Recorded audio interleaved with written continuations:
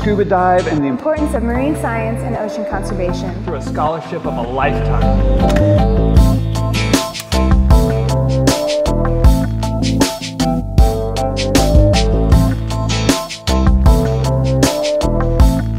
This is our last weekend in the pool, finishing up our scuba skills, and then it's off to the Florida Keys. We also get the lowdown on the huge problem lionfish are causing as an invasive species. Here we go. You had the mercy of the breeze. You got the keys, baby, so that you don't freeze. I was gonna say we were close, but I guess not. Are we gonna take exit 6? No, we're not. We were supposed to take exit 6. Someone was like, we're not taking exit 6. But now we're going to Denver, I guess, so if we're a little late, that's why. It's the last opportunity to hop in the pool before we go to the Keys. All right, any questions before we get started? This is going to be a very ugly PowerPoint. Ugly, there are no pictures. All right, ocean literacy is just being literate about the ocean. NOAA, the National Oceanic and Atmospheric Administration, came up with these 7 principles that everyone on this planet should know about the ocean, because turns out how much of this planet is covered by ocean? 72%. 72%. So, again, my art hasn't gotten any better. This is United States, here's Florida. You have this. This is terrible. And appropriate for today, why are lionfish unwelcome in Florida waters? They are an invasive species. I won't get too much into them because you guys are going to learn a lot about them later, but they are voracious. They will eat basically anything that will fit in their mouths, and their mouths are huge. How does the ocean impact you here in Colorado? Provides rain. Rain. We talked about air. How many of you guys like seafood? Have you heard of the seafood app, the Monterey Bay Seafood Watch? Use the app. It's good for you. It's good to know where, if you're going to eat it, where it comes from and how it was caught. And the United States is trying to, as you guys learned, tighten up the regulations on tracing where food came from and what it is. So today, go ahead, get your bathing suits on, get your wetsuits on. We are going to seated entry into the pool, and we're going to play around at the bottom, and then I'll split you guys into groups of 4. 4 of you guys will work with Graham, 4 of you will work with me, and then we'll switch, and then go back, do a controlled buoyant ascent, and then you guys are referral divers. Which means tomorrow you guys can carry cameras around with you, all right? Go be free. Here's the dilemma. Do I cut my hair? Or do I let it grow out and like get all crazy? Or I could like do dreadlocks. That'd be pretty sweet. Especially for Florida. You know what I'm saying? Yeah. I got a haircut, as you can see, which kind of makes me sad. But it's also kind of happy because it was all over the place. But I'm all good, so ready to jump in and get a solid day going.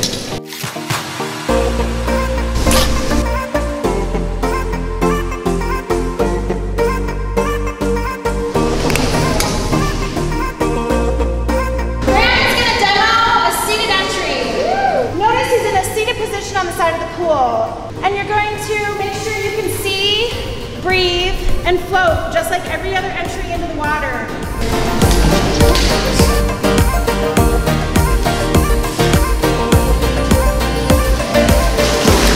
So this is the way this exercise is going to work.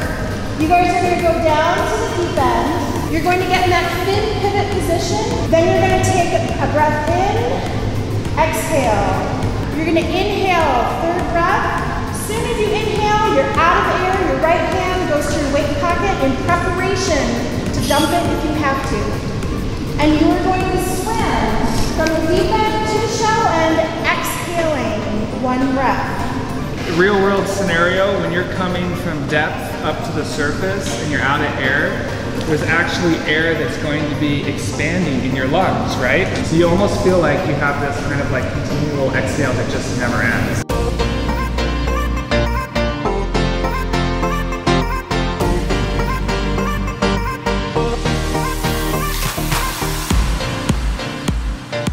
So we're going to do a couple stuff here in the shallow water. Another exciting emergency. All right. The first thing we're going to do is simulate out of air. So you guys are actually going to experience what it's like to run out of air. So what I'm going to do is I'm going to come around and I'm going to turn off your tank. And I want you guys to continue breathing until you get the sensation that you're actually really just about out of air. And then you give me the out of air signal and I just turn it back on. You do what's called a controlled swimming ascent. You drop your weights and swim up. Exhaling the whole time at about 35-30 feet. You starfish. You make yourself really big so that you have a big surface area to slow you down as you float the rest of the way up to the surface. We are going to go down to the bottom. You're going to get in that nice fin pivot position. I'm going to turn your air off. You're going to drop your weights. Big starfish. Arms out, legs pointed straight out. You're not kicking. You're just going to float to the surface. Just exhale the whole way to the surface.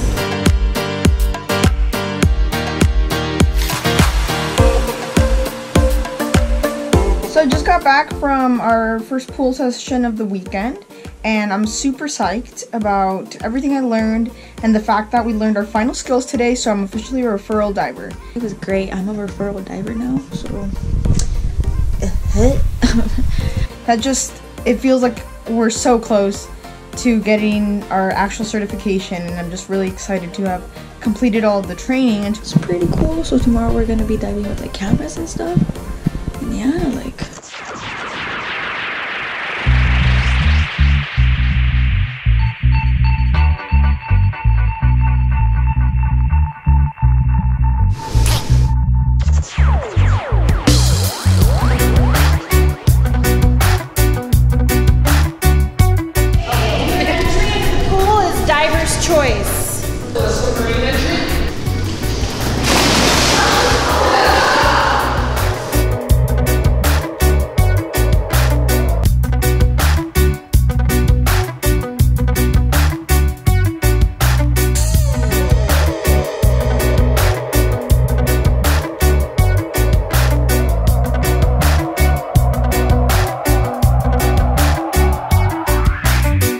this camera is really, really exciting. It's called the Paralens, and they graciously sent us 5 cameras to use for our production and for you guys to use once you're certified divers. The cool thing is that there's no housing needed. They actually fit right on your mask, so it just clips right in and you're good to go.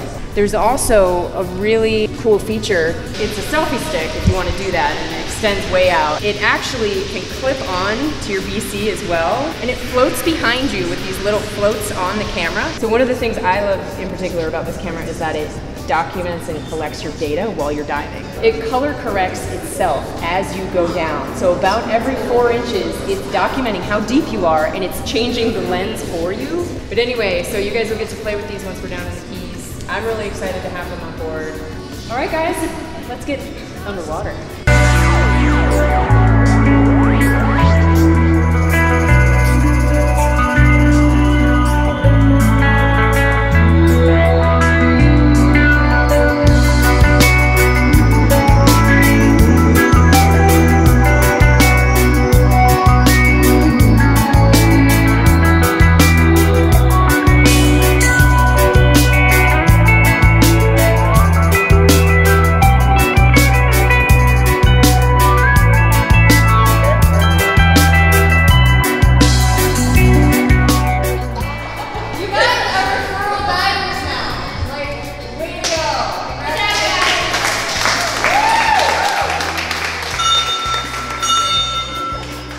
All right, so you can see everybody and hear us okay? I sure can. I'm super excited to introduce our speaker for today. As you can see over here is Dr. Steve Gittings, and he is the chief scientist for NOAA's National Marine Sanctuary System. So basically, Steve works with all sorts of scientists all over the country to better understand and protect our really important underwater sanctuaries. So thank you for being here today, Steve. Okay, tell me if you can see my screen. Yeah. Lionfish are a big problem. We know that because there's so many out there in certain places where they're not supposed to be. As far as we know, nothing quite like this has happened before in the open ocean. unprecedented reef fish invasion. We have not seen an invasion of a species like we have with lionfish in the Western Atlantic for any other species. So it's really new territory for us to learn in the ocean how an invasive species not only got started, but how it progresses, how it disperses, and how it hopefully eventually goes away as a problem. We'll see if it does. So here are some of the big problems with the lionfish. It's how much they eat is one of the big problems. They're generalists, which means they eat anything that they can get their mouths around, up to roughly half their body size or so. And one of the reasons there are so many is the reproductive rate. They really reproduce a lot. And each female will put out a couple million eggs a year. I think, though, probably the biggest potential here is in the commercialization of lionfish. And that means sending professional fishermen in, and especially in deep water. So the first thing we started working with was this attraction issue. Watch what happens when it hits the bottom. Each one of those kicks the jaws open opposite directions so that it opens on its own. And then it leaves that plastic pad standing up at the end of it. And it was a very reliable mechanical trap, so I was pretty happy with the way it worked. So on this whole idea of market development, which is the reason I built these traps in the first place, was to create jobs for people and profits for fishermen and, you know, food for the rest of us who like lionfish, but also the conservation benefit of overfishing this species. Fishermen are very good at overfishing a species once they figure out how to catch them. So we're kind of hoping for that in this case, whereas normally we wouldn't want that. Anyway, anybody have any questions? I have a question. Would there be a way to bring a natural predator from their normal home into the Atlantic where they are, or do you guys know what their main predators are? Yeah, that's one of the problems. We don't know what the predators are, but on land, as you may know, there have been many attempts to bring in wasps and other things that parasitize other animals and kill them off that way.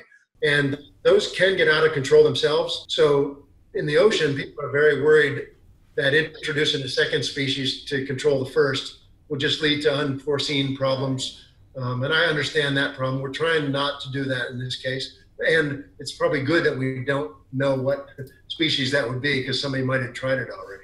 I have a quick question. Yep. Do you have anybody working in the food side of things? Like, if you got like Bobby Flay or Alex Gornishelli, like to promote the consumption of lionfish, a celebrity chef like that to promote the consumption of this particular fish would probably move things along faster. Is there any development on that side of things? There's some, because Whole Foods, for some reason, will buy all the lionfish they can get from anybody around Florida. So the southeast region of Whole Foods is very into lionfish now. I think we're lucky that Whole Foods sees the light and kind of has taken it on themselves to get it into the distribution network that they have. Well, cool. Thank you guys so much. Thank you, Steve, for taking it.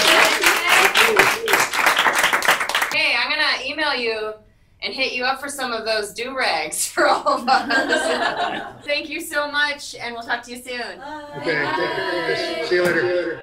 The presentation completely intrigued me. It kind of blows my mind how little there is I knew about such a big impact that's happening in the sea right now with invasive species. I thought they were kind of rare, which they were a few years ago, but now there's way too many. Really love learning and getting to think about how maybe I can impact the lives of other species around the world.